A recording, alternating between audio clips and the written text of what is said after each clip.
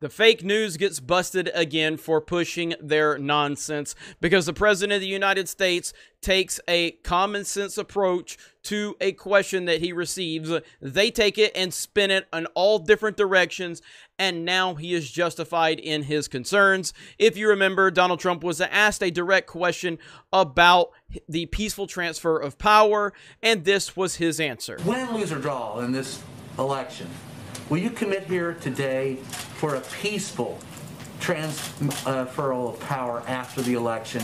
And there has been rioting in Louisville, there's been rioting in many cities across this country, red and your so-called red and blue states.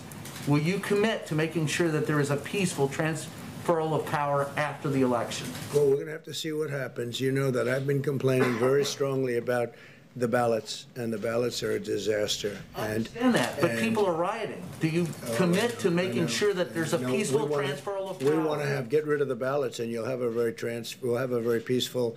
There won't be a transfer, frankly. There'll be a continuation. The ballots are out of control. You know it, and you know who knows it better than anybody else? The Democrats know it better than anybody else. Go ahead. Yep, they do, and they don't care. And so we heard that. Then we see the mainstream media goes crazy. President Trump is declining to commit to a peaceful transfer of power if he loses the November 3rd election. And then they quote that. And then there's this meltdown in the comments. You have this MSNBC beta male, Kyle Griffin. Trump is lying again about mail-in voting. It is not a scam as he describes it. That is a lie. Boom, boom, boom. Well, look at there. Military mail-in ballots cast for Trump discarded in Pennsylvania. Federal investigation finds out. Boom. Again, Trump knows what he's talking about. The common sense people in America know what we're talking about. We know that there is a corrupt system. We know that they are willing to do anything and everything they can to get rid of Donald Trump. They will do anything. They will say anything. They will invent any story. They will go to any length. We have seen this over the past 4 years. We have seen them invent story after story after story and run with narrative after narrative after narrative, regardless if there was truth or not, regardless if there was any meat on the bone or not. We have seen the mainstream. We have seen the corruption from Hollywood. We have seen the politicians go with anything and everything they can to destroy Trump, all based on TDS. Trump derangement syndrome is a real thing.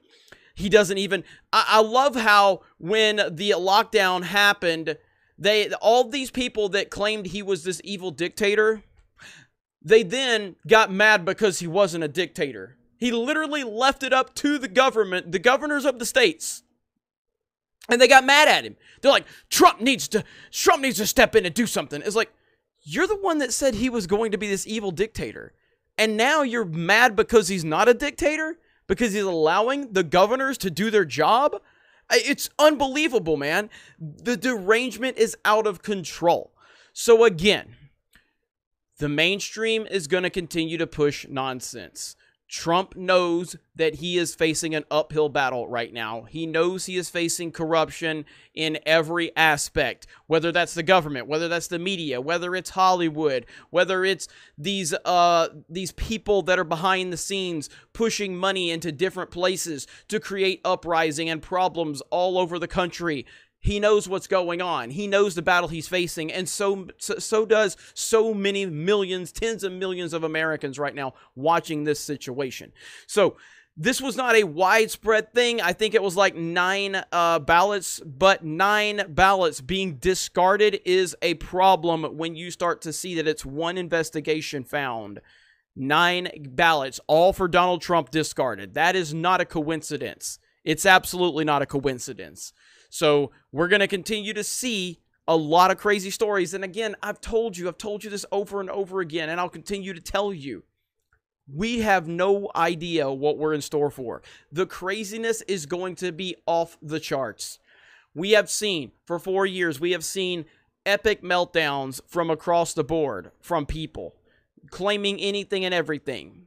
And now that we're this close to the election, they are going to invent every single boogeyman story they possibly can to try and get Trump out of office. They are going for broke. They are going to do anything. They have no line they will not cross. There is nothing that's going to stop them from going all in. And we just have to be prepared for that. It is a real thing. TDS is the real threat that we are facing right now. It's not the beer bug. It's not this other thing or that other thing they want to invent. It's TDS. TDS is the real disease that's out there that has affected so many Americans, and it has ruined so many people. And they have woke up every day for the past 4 years just crying about Trump and blaming all of their problems on Trump. I have never seen anything like it. It is absolutely incredible. But we are heading for some crazy, crazy times these next few weeks. You guys have a great day. Thank you very much for checking out this video, and we will talk to you later.